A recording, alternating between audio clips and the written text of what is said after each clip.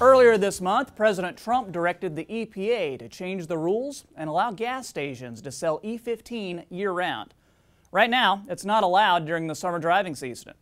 E-15 is a blend of 15% ethanol and 85% regular gasoline. I was recently joined by Sarah Caswell of the Nebraska Ethanol Board to learn what this news means for the ag industry.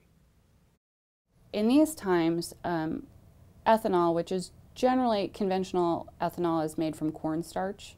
It provides an extra value stream for farmers, and so we also have oversupply issues, and it provides another value stream so that oversupply is less than it otherwise would be, which then keeps the commodity prices or helps keep the commodity prices as high as they can be, even though they're generally low right now. So we're hoping that with the policy support from a year-round E-15 sales and other things, a strong renewable fuel standard, et cetera, that farmers will, continue to have the current market and then even a more bolstered market going forward, which will then, of course, even further help with supply issues, commodity price issues, et cetera. So it's really important for farmers, especially now. And at a recent rally in Council Bluffs, President Trump said that he is going to, quote, unleash the power of E-15. What does that mean for farmers? Well, we're hoping that that's the case. It means a lot for farmers.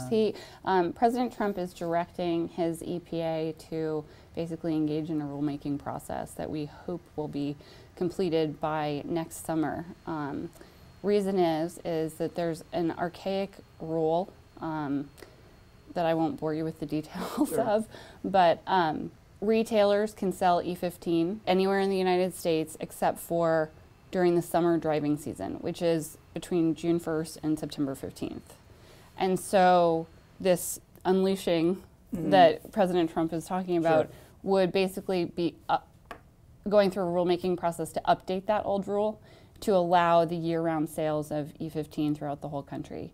And we're hoping that that happens because there are some statistics that show that if this happens, over the next 5 years, it could increase ethanol demand by 1.3 billion gallons, which would mean a huge new market for farmers and hopefully would help with commodity prices and sales. So what would you tell someone who says that this new proposal is going to have consequences for the environment?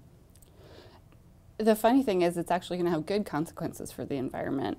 This old rule was made back in 1990 when E-15 wasn't really on anyone's radar screen. And basically the technical term is a reed vapor pressure waiver. And so during the summer driving months, June 1st to September 15th, there's an RVP 1% waiver given to E10 because of the evaporative emissions that comes out of a tailpipe during the heat. And the funny thing is that the more ethanol that you have blended in gasoline, the less evaporative emissions, the less pollution that goes into the air. So from a scientific perspective and an air pollution perspective, there really is no concern here.